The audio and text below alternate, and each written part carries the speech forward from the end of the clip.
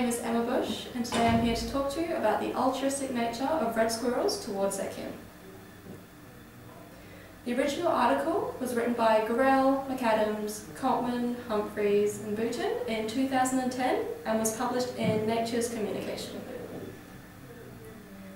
The aim was to determine the fitness costs or benefits of adopting kin in red squirrels using the context of Hamilton's Law. The methods, all squirrels were given ear tags or notches, just so we could identify them. The squirrels were then observed and all the behaviours were recorded. All the nesting sites were monitored and checked daily to see if any new litter mates from other litters had been added. And the records were then used to determine the relationship between the adopted kin and the surrogate mother. The results. In 19 years, there were 5 adoptions. All of these adoptions were in different years and with different females. And in all 5 cases, the surrogate dams were sufficiently related to the adopted juvenile that it did enhance their littermate's inclusive fitness and the dams.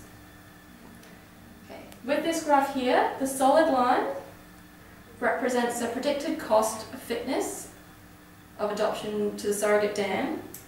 Each of these dashed lines represents a different degree of relatedness to the dam, and the dashed lines also show the fitness benefit to the adopted juvenile decreases with litter size. Discussion. The opportunity to increase the inclusive fitness does not happen very often. It is a very, very rare occurrence. However, with that being said, there is definitely a bias towards adopting the kin, which suggests that kin selection has been strong enough to favour the persistence of this unique behaviour. Unfortunately, I was unable to find an updated article that was relevant to the paper. In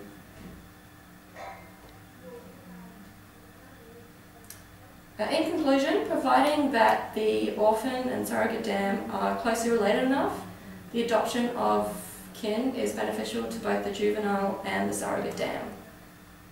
Thank you for listening.